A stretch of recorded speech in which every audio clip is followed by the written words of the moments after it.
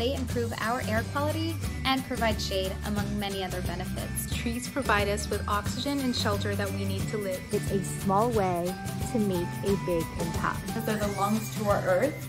They sequester carbon, and they also provide oxygen to humans, plants, and animals alike. I grew up around trees my entire life. They're part of my DNA, and we need each other. The last couple of months, I've had the pleasure to be in a very small town here in the Upper Peninsula, and I've been exposed to so much wildlife in the forest area, and I've been going hiking. Nature is part of who I am, and I want my kids and their kids to be able to share that as well.